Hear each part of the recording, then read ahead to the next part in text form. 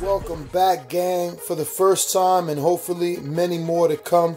Don't forget to subscribe to the YouTube channel and click on the notifications right here, this little bell, so you can get those emails every time we go live. Peace.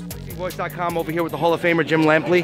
Big upset in Madison Square Garden tonight. Sadam Ali of Brooklyn defeats Miguel Cotto. You know, I was over here in the stands with the media. Did you have Ali winning the fight tonight? I don't score fights. Okay. Harold scores fights. Max scores fights. They both felt as though Sadam was the winner. I think Harold had 115, 113. And, you know, from the 8th round on, you could see that Sadam was landing the harder and more meaningful punches, and Miguel was buying space, buying time, etc. So anybody who gave the last 4 rounds to Sadam, that doesn't surprise me. And 90% of the time in a reasonably close fight, if somebody wins the last 4 rounds, they're going to win the fight.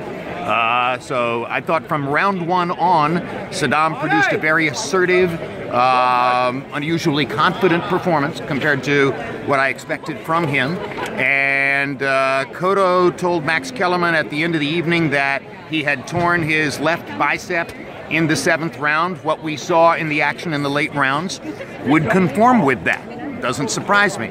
I've had a torn bicep. It's hard for me to imagine how you fight 5.5 rounds with that. So at the end of the day, not shocking. I remember when I was writing my notes before coming here tonight, one thing I wrote to remind myself is that a lot of people in boxing believe if you can say the word retirement, you're already retired.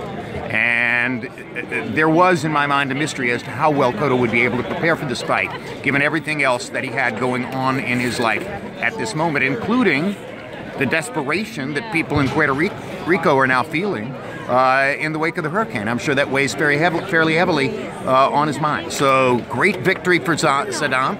It'll be interesting to see what he can do in the 154-pound division, because everybody's thought of him up to this point as purely a welterweight.